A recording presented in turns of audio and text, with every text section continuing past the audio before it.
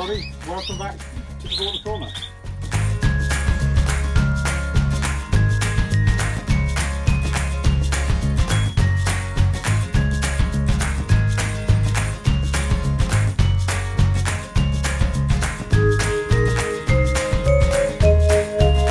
As you can see, just doing this morning, taking food, hot food for the birds. It always tickles me when I do this because there's quite a few birds. They're out of shot at the moment, unfortunately. I'll have to turn the camera angle around in a sec. But they know what's coming. And they start bouncing about, running along the perches behind the camera, looking at me, looking at what's going on. So they know that a bit of nice food's coming.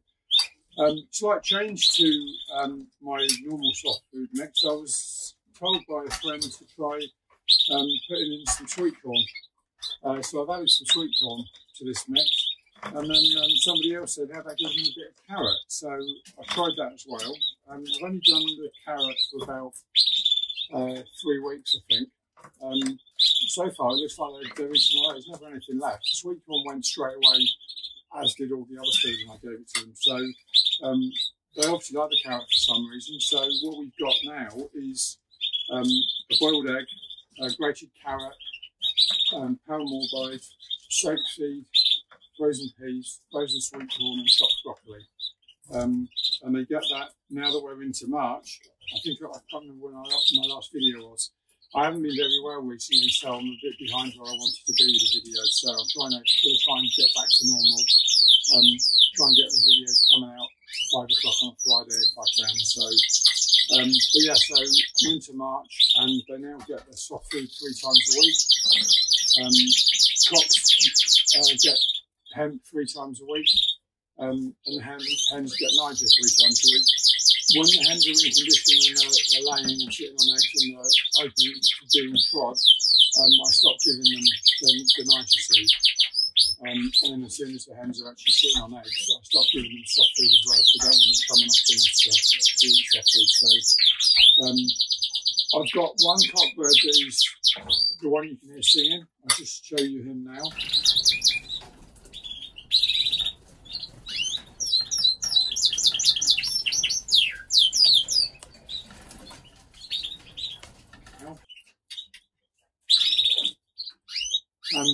So this cockbird he seems to be the fittest bird in the cage, and if I put him towards any hens that are close to condition, they immediately squat to be trod.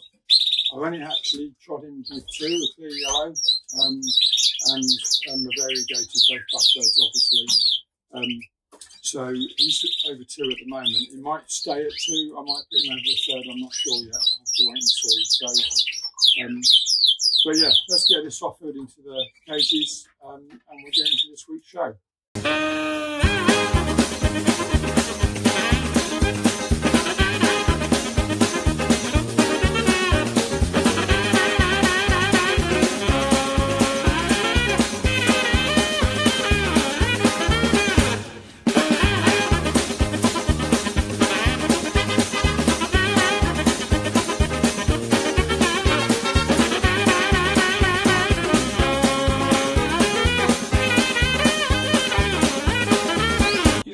That anymore, do you? It's getting a bit boring. I'll just finish it off.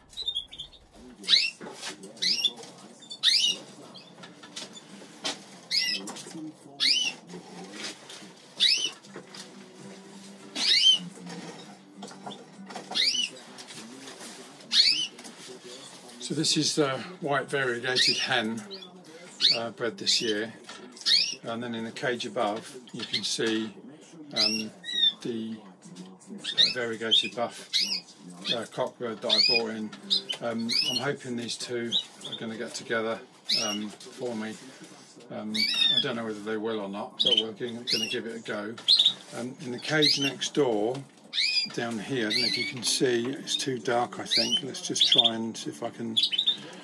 You can just see there that there's a yellow, self-yellow hen. She started to build a nest, so it may well be that I use her as well, but the plan is to use, hopefully, is to get a pair going with these guys, with this variegated buff, and I really want to get a good line of allied birds. So these are the targets. So I'm going to try videos slightly differently from now on. I'm going to try really hard. I know you're all going to laugh because I always say this and I never do it. I'm going to try and get the videos a lot shorter, get them condensed down quite a lot. I'm worried that I tend to drone on a little bit, which isn't great entertainment for some people. So what I wanted to just talk about was one of the things I planned on doing this year with the birds was to run a cockbird with multiple hens. That was what the plan was going to be. But I just feel, the more I think about it, because of borders can be a little bit finicky, as we know. So one of the things I want to do is try some specific pairings this year and have some specific pairings in the bird room rather than just having strike pairs. So for those of you that aren't sure what that means, a strike pair is where, oh, I say a strike pair, it's not actually a pair, but strike mating is where you get one cockbird and you introduce into multiple hens. So typically we put the cockbird in a show cage and then hang it on the front of the cage where the hen is, and the cock comes out of his cage. As soon as he comes into the hen's cage, she squats, he treads, and then you take the cock out and put him back in his cage. Now you might do that with 2, 3 hens. I know some of the more ready breeders, typically like fifes, I've heard of some breeders doing it with 3, and I think, you know, I've heard of lizard breeders. One of our new people that have joined the canary video fraternity, Tweet Street, he said on his video this week that he's going to try and put a cockbird to 4 hens. So that's only possible with those birds that are ready in 3 breeders. I'm not sure whether you would consider really borders to fall into that category. So I'm not going to be doing that. I'm going to have several, just probably have 2 pairs, maybe 3. And then of my other birds, I'm going to then let them tread multiple hens. So I mentioned earlier about the cockbird up here. He's been ready and jumping for quite a while now, so he's already gone across 2 hens. I might put him with another one yet. I'm not sure. We'll see how we go with that, but he's certainly done 3 hens. Sorry, he's certainly done 2 hens, and they've both laid eggs. So as you can see here, this is a hen. This is a clear hen, and she's sitting on 4 eggs at the moment. They're actually dummy eggs. They're not all hers. So I've got her. She skipped today. She laid her 4th egg today, so it wasn't very blue. For some of those of you that don't know, Keith Ferry mentioned on Matt Elf's Canary Room that when the canary lays a bluer egg in the previous eggs, that shows that that's her last one. So when that happens, you can then set the eggs.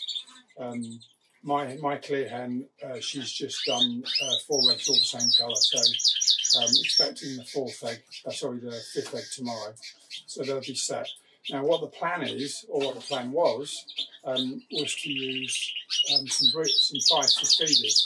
So behind me, down here, so there we go. So that's one pair.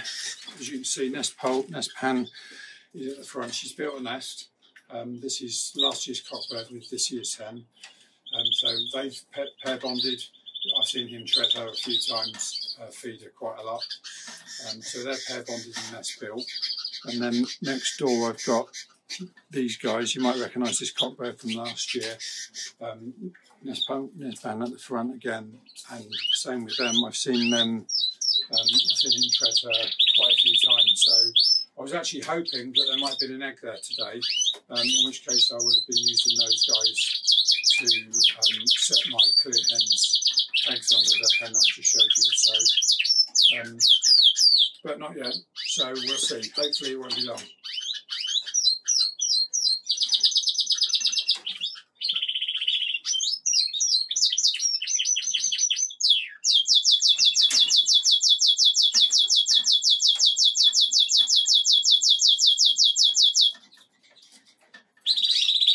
Sorry, as he was singing, I thought I'd just let it carry on with him. So yeah, so that's my feiths, my feeders.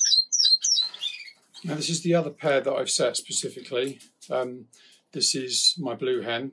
She's on a black ring, so she's getting on a bit now. She was 2019, so she's 5 years old. So this really is last saloon. Is that the right saying?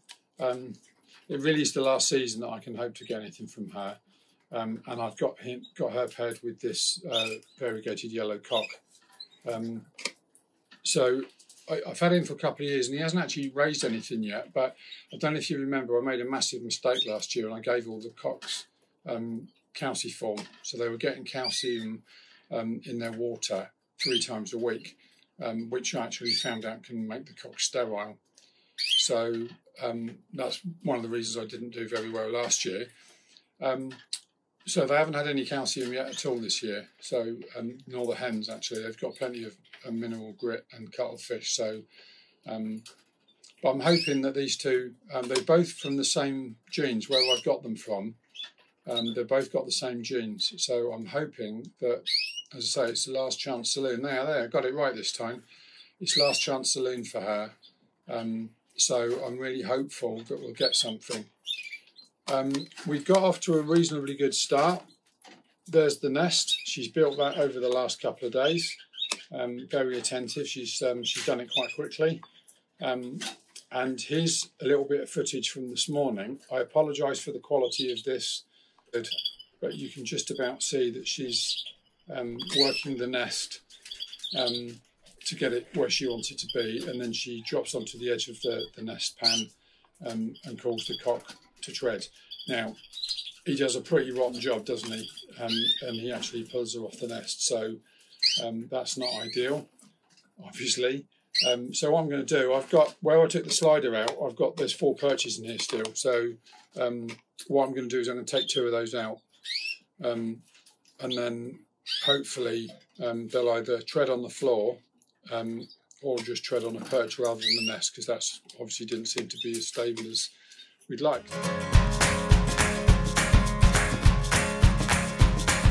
I don't know if you remember last year and earlier this year I talked about the donation scheme that I was hoping to run.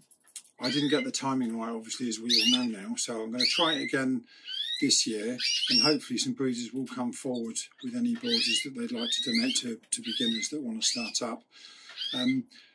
What I have done though is that I was contacted by a number of people, and because of my location, there's hardly anybody that wanted boarders in my area, but there is somebody who's not a million miles away and he wants to start with boarders.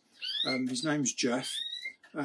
So I'm giving him 2 pairs, so it's a buff hen here and a clear white, and they're going with the 3 parts dark cockbird that I bred last year. So that's those 3, and bear with me a second. And there's this cockbird as well, that he's going as well, so that'll give Jeff 2 pairs from me.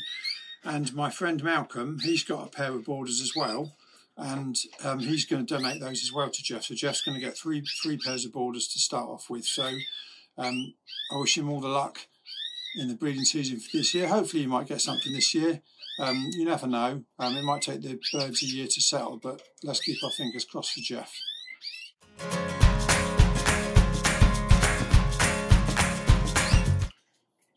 I've had quite a few people ask me about the cameras that I use in the bird room, so I thought I'd just do a quick clip showing you what they are. As you can see, I'm trying something new this year. So this is the single, the cage with the buff hen in, and I've got a very small camera that I've mounted right at the top of the cage. So this is the view that you can get from that camera.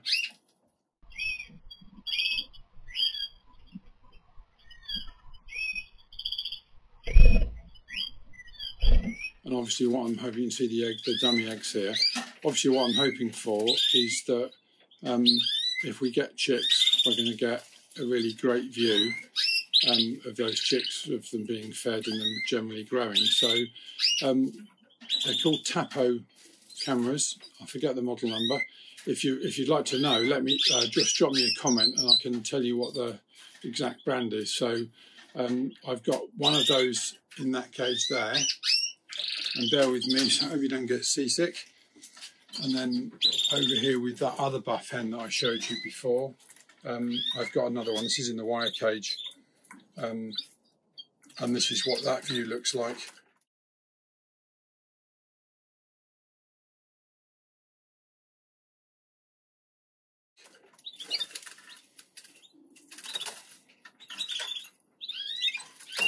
This is really encouraging, actually. Just quick interlude. Well, after I finished filming the last segment, one of the cocks in the room started singing, and this is my best buff hen.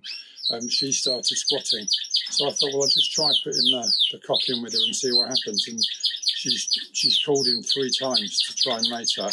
He hasn't quite got it right yet, but I'm hoping this is a really good sign, and I'm hoping that this might mean that in the not too distant future they might tread properly. So yeah, so going back to this one, this was the other one. I don't know if you can see just on the edge there, it's got an SD card, so I can record everything overnight and then play it back in the morning. So if you don't have the SD card in, all the camera does is give you real-time footage. So that's what that one is. And then, so there's 2 of those. And then, I hope you don't get seasick again, please bear with me. And then I've got 3 of these. These are called Tapos, again. I've got 3 of these. One's placed at this part of the bird room, so it gets this whole bank of wire cages in view. And this is a quick shot of what that looks like.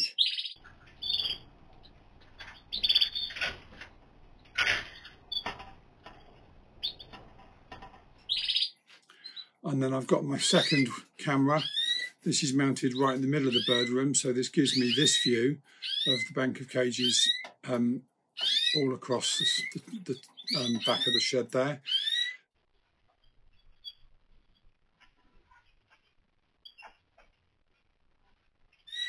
And I'm going to try and do this really quickly. And then in the aviary, I've got another camera in there. Now, in the aviary at the moment, all I've got is 2 5 hens that desperately want to breed, but I haven't got a cock for them, so they're going to have to lump it.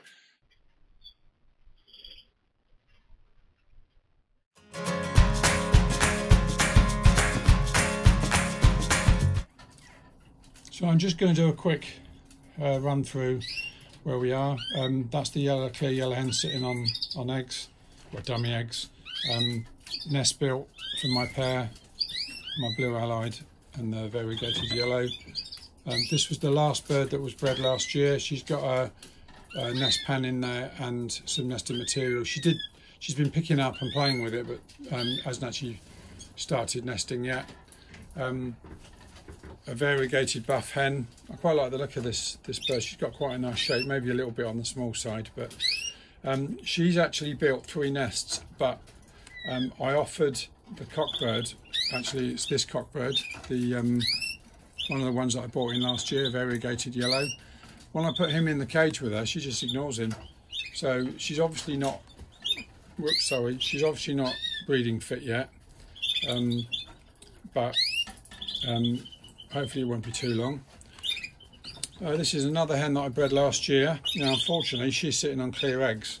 It's been a bit weird because what happened is that she went from doing nothing, just hopping about the cage, not showing any interest in anything, and then I saw her chewing a little bit of bedding, so I thought, well, I'll just put a little bit of nesting material in and see what happens. So I did that, and she played with it a lot. So I put the nest pan in and lots of nesting material. She built a nest that day, and then when I came in the next morning, there was an egg in it. So she'd actually showed no, it was like really ultra fast. So it's a bit disappointing really, but I've got to let her sit her 14 days now and then I'll take them away. I've already mentioned the variegated hen. Here she is. Now I'm just hovering here because she's just started pulling nesting material today. You can see there's quite a lot on the floor. Now this is just today, so I'm hoping that's a signal that she's not far away. And there's the yellow hen that I mentioned earlier. She's got a nest built, so what I will try and do is every day I'm going to put the buff cock in with her just to see what happens, just in case she does tread her. As soon as this variegated white hen is ready and fit, then they'll be going together and I'll use them as a pair. So that's those guys. I'm running out of space, sorry. Down here we've got self-green hen. She's made a nest. Waiting to see what happens with her. Variegated buff hen. She's been mated by that yellow cock that I've shown you several times. Laid her first egg this morning, so we're off and running with her.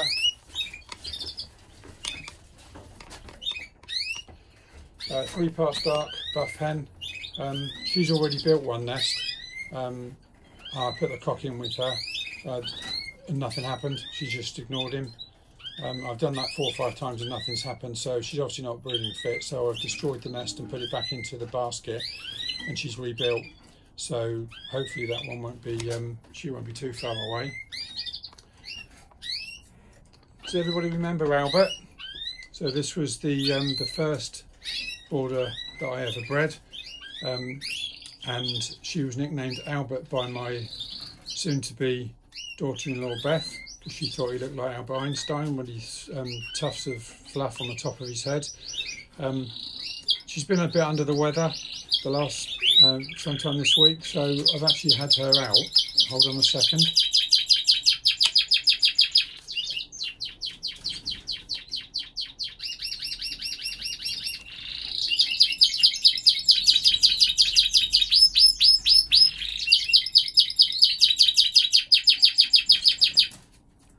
So that's the best yellow cock bird that I've got. So I'll come back to him in a second. So yeah, so back to Albert. Whoops, sorry, getting my crutch stuck on the tripod. Yeah, so she was a bit under the weather. You can see she's just picking up a little bit. So hopefully she'll be coming into condition soon. But I've had her indoors 2 or 3 days this week. She was all huddled up and not looking too healthy, and I was actually worried I was going to lose her, but she seems to be okay. I want to pair her, if I can, with the yellow cockbird that I've just shown you, because she is 50%, got the same genes as him, 50% shared genes, so that might produce something quite nice with any luck. And then I've got a buff variegated hen, and she's shown no interest yet either. So you can see I've got a peg there with a few bits of nesting material, but she's not bothered, she's not interested yet.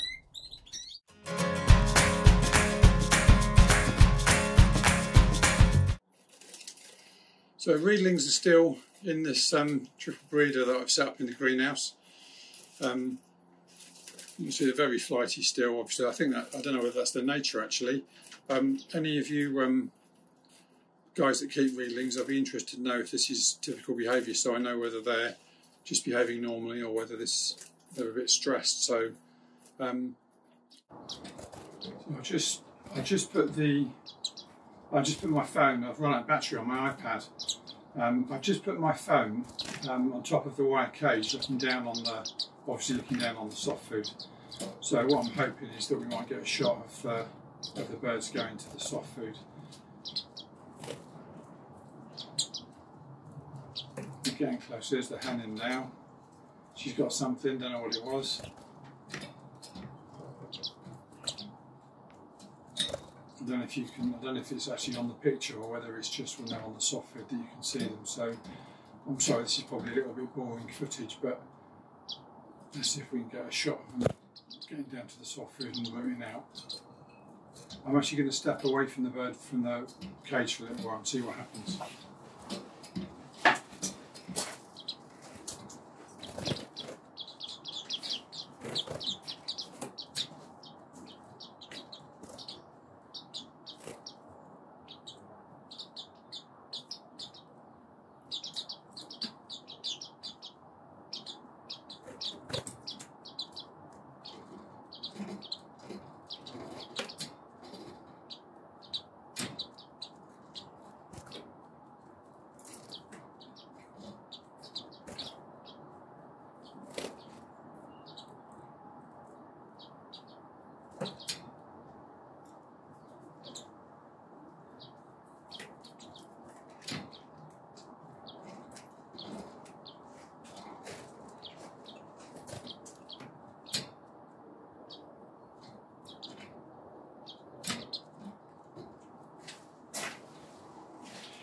Yeah, so hopefully some reasonable footage of the beardies feeding.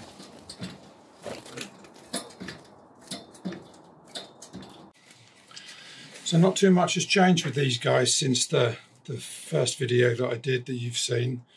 Oh, that was a nice close-up of the hen, and here she is again. I think they really want that soft food, so I'm probably being a bit of a pain now. Yeah, so I've not been too well, as I said earlier in this video, on the canaries, so we're quite a long way behind with the aviary than we wanted to be. So I'm hoping to get some progress with that this weekend. I'll be standing by with clipboard, issuing my instructions to poor old Jane, who'll be assembling it for me. So with any luck, by the weekend they might actually be in the aviary. But if it's not by the end of this weekend, hopefully it'll be early next week that they'll go in. So absolutely fascinating little things. I can't wait to get them in the aviary.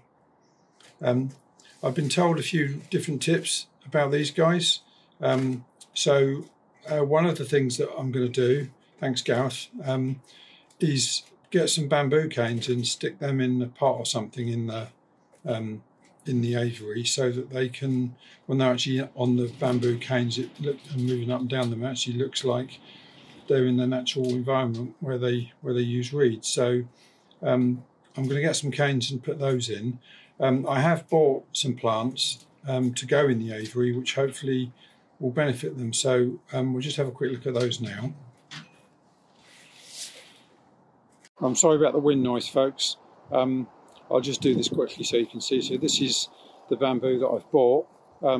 It's a clump forming bamboo, and it's quite quick growing. So it may not give them what they want this year, which is why Gareth's idea of putting the canes up is really good. So I'll get that in the aviary as soon as it's ready, and then also because they like bulrushes, which forms one of their staple feeds, I've got some bulrushes as well. So just a couple. There's 2 in this pot, and then I've got 3 in this pot. So they're not showing much signs of life yet. Hopefully it won't be long, but then they'll go in there as well. So the bulrushes, if they do go to seed or flower this year and get that distinctive top on, the birds will at least have some natural food to eat. So fingers crossed for those. This is where my bearded reedling aviary is going to go. You can see I've got it marked out there in bricks. So what I'll do is I'll just run, I say I here, the royal eye. Jane will just run some mortar inside those bricks, and you can see leading up on the shed there, that's the base. That's going to go down on the mortar. It's already on a nice firm ground there with those slabs. So that'll go down onto that. It's just CLS timber that I've treated. We've got some screws in there as well, just to help it fit in with the mortar. So yeah, so that's where the aviary is going to go. So far, we've got some panels built. With any luck, next time I show you this, the aviary will be up. Even if the birds aren't in it, I'm hoping it'll be a bit further progressed than we are now. So yeah, so that's where my aviary is going to go. Just bear with me for a sec. So this is my canary room, as you can see, and then this is where the aviary is going to go. So it's going to go next to it. So from my seat in the conservatory, I should be able to see them in there quite happily. So fingers crossed for that. The back of the aviary is going to be a fence panel. That'll be painted black as well, so hopefully it'll show the birds up nicely. I'm sorry about the wind noise, everybody. Yeah, so I'll have a black fence panel on the back, be a safety porch on that end as well. But yeah, so I'll show you the progress on that next time. So that's it for my little snapshot on the Reedlings. There's not a huge amount to cover on these guys yet. I'm hoping to get some more video going when they're in the aviary. I'm going to get one of those cameras again, so we can go outside. I just can't spend the time with them as much as I'd like, but I really like the idea of having a camera in there that I can move about, and maybe if and when they do go to nest, I can get the camera on that and we can see how they get on. So stay tuned for that. But in the meantime, that's the little snap on the bearded reedlings. Something I just wanted to mention was the nest felts. I did a short a week or two ago where I said that I'd got the carbolic soap prepared, and I did think it was a bit daft just putting that up as a short and not following it up, but because I hadn't been well, I hadn't done that. So what I'm going to do is I'm going to put up a few of the videos that I did last year where I trimmed the birds, my soft food mix, how I prepare it, and what I do about nest preparation. I'm going to put them up as how-tos. I'm going to create a new playlist called how-tos and I'm going to put them in there. So if you're interested in what I'm doing with each of those different things, you can just go straight to those short videos. So, but what I wanted to say was I had some interesting feedback and interesting replies on the use of carbolic soap. A few folks have said, waste of time, don't bother with it, doesn't work. I don't know I don't know how people have been using carbolic soap. So if you do have a look at that short, you can see that I put it on quite thick. All I can say is that my nest felts stick really tight in the terracotta nest pan, and I haven't had any mite. Now, the mite treatment I give to birds, they have S76 every month, 2 days every month at the start of the month. At the start of the year, actually, I'll give them the full treatment as if they've never had it before. And then they get it, after that, they get it 2 days every month. And then they get frontlined as well. So 3 times at the beginning of the year, twice in January, once at the beginning of February, they get frontlined. And then they get frontlined when we come back and the show season's finished, they all get frontlined. Then I'll do again. In December, I do 2 treatments of frontline then. So I've never had any mites, so I don't know whether it's the carbolic soap in the nest pan that's preventing it. As far as I'm concerned, I'm going to keep using it. If nothing else, it helps the felt stick to the terracotta pan really well. So if nothing else, I'm going to use it for that. But I know some people try Exol and other combinations of other products to treat their nest pans. I'm going to keep doing what I'm doing because it works for me. So please, obviously, don't be necessarily directed by what I'm doing. Find your own way. So that's it for this week. I've tried to keep it a bit shorter. I hope I've done that. We'll see. I haven't looked at the time yet, so when I do the final edit, we'll see whether it comes out shorter or not. So it'd be great to hear any feedback and any comments that you've got. I'm going to try and do a few shorts as well, add them into the mix. So I'll start putting them up. Let me know if you're interested in that in the comments. A lot of people prefer to direct mail me at the Border Corner or at my personal email address that a lot of folks have got, or indeed using Messenger. So get in touch, whichever method you want. It's great to hear from you. I love getting the feedback. I love the comments. It's nice to know that people are watching the video. I really desperately need a subscriber today because I've got the sign of the devil. I've got 666 subscribers. So come on, someone, please give me that extra one so that I can get to 667 at least today. Smash the thumbs up, click notify so that you're notified when a new video comes out. Thanks for watching. Keep on birding, and I'll see you in the next one.